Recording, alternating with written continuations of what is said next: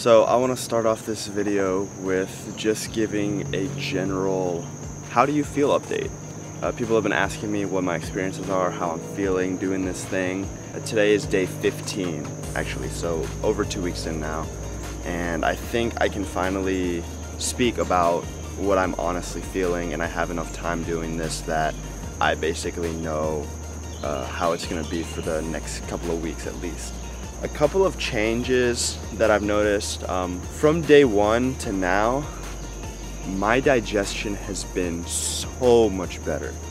Like, I don't get bloated, I don't get gassy, I don't have digestion issues, I don't have really like anything that makes me uncomfortable. Because in the past, like, bad digestion would honestly sometimes depress me and make me feel like crap, but I really don't have that problem on this fruit diet, on this raw diet. So that's one positive thing. A negative thing that I've noticed is that my energy levels and mood are just so all over the place. Like, constantly, I'm either feeling like really good or I'm feeling like really down. I'm either just really motivated or I'm just completely like not. So it's just my mood, like, I've just been feeling, literally mentally and physically, I've been feeling all over the place. Yesterday was the first day that I basically felt great the whole day. But this morning, again, I don't feel nearly as good as I did yesterday.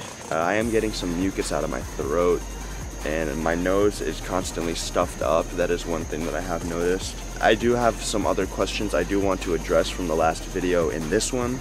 Okay, first question by Riley Hampson. How's the training going? I'm gonna be honest with you, man. I'm not training during this whole detox thing. I am way too unstable, honestly. Like I told you, 1 second I'm motivated, 1 second I'm not. I'm trying to get through this whole stage of just randomness and fluctuation in my mood and energy. Once I get past this and I get more stable and like balanced out, then I'll go back to exercising. Dina, her question, there's actually 3 parts to this one. First of all, I think it's great you're focusing on health and the future of your health. Thank you. Second, I'd like to hear more about how you feel during this process. So how's your mind-body functions reacting to this transition? Can you name me some changes? Yeah, like I said, mind and body been erratic all over the place. Like, I've been way more mindful in my life, and I've been more aware of other people. What I used to do is, like, when someone acted a certain way towards me, I would judge them based on that. But now I'm starting to realize, like, why people are so mad, you know? Like, why? Because people feel like shit. People feel terrible, and that's why they take it out on other people. Because I used to be similar. Like, I used to feel bad, and I would convey that. Maybe not on purpose, but that's just how it would happen. And honestly, like, ever since this has started, I've just been more aware of other people. And I don't want to say I haven't been judgmental. That's not true. I'm still working on that. That's just a work in progress. Everyone's judgmental. But I've been really trying to understand where people come from and whatever they do, because every action has a reason behind it. And I've just tried to be more mindful and aware of that. My stool. How's your stool compared to before? Yes, the poop question. My stool has been very loose. That's all I'm gonna say about it. It's been very, very loose. I can't really, I don't know, that's pretty much all I have to say. I've been going more than usual. I used to just go one time a day in the morning. That was the only time. But now I usually go once in the morning and once in the evening, whether it's like before dinner or before I go to bed. But there have been a couple of days in this last 2 weeks that I actually have gone 3 times. I've gone morning, afternoon, and then evening.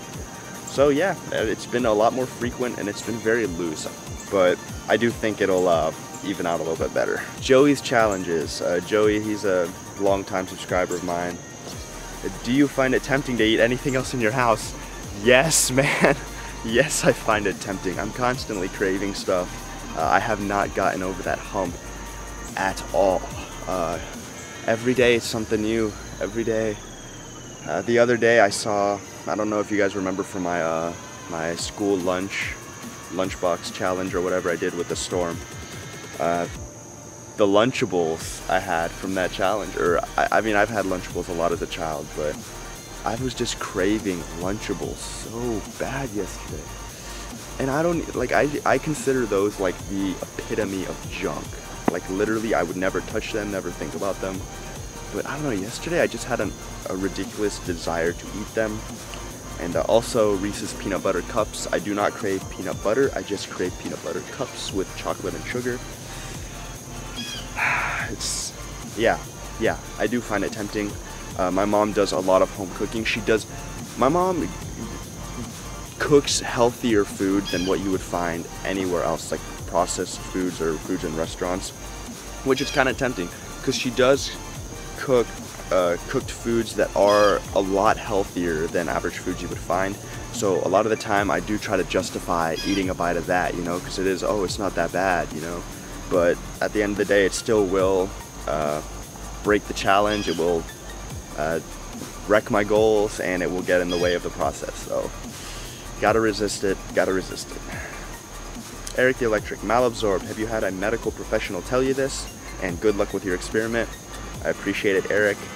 No, I do not trust medical professionals with nutrition. I trust medical professionals with urgent care, such as getting stitches, recovering for a car accident, surgeries, that kind of stuff. I do not believe medical professionals are professionals at nutrition. You do not learn about nutrition in medical school, and whatever you do is very minuscule and oftentimes incorrect.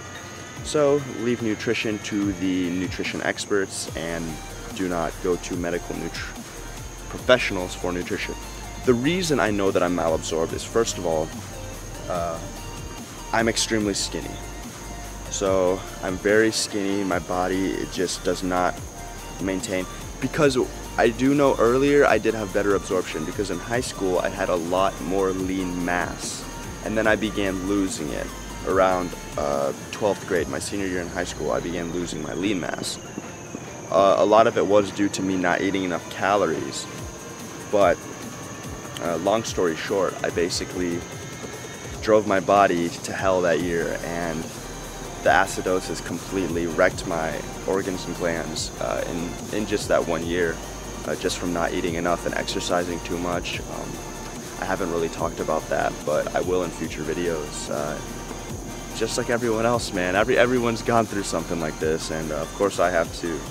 So yeah, I know I'm malabsorbed because I'm exceptionally skinny and my body does not hold its own lean mass without stimulants. I would have to pump very dense proteins to gain muscle, which is not optimal.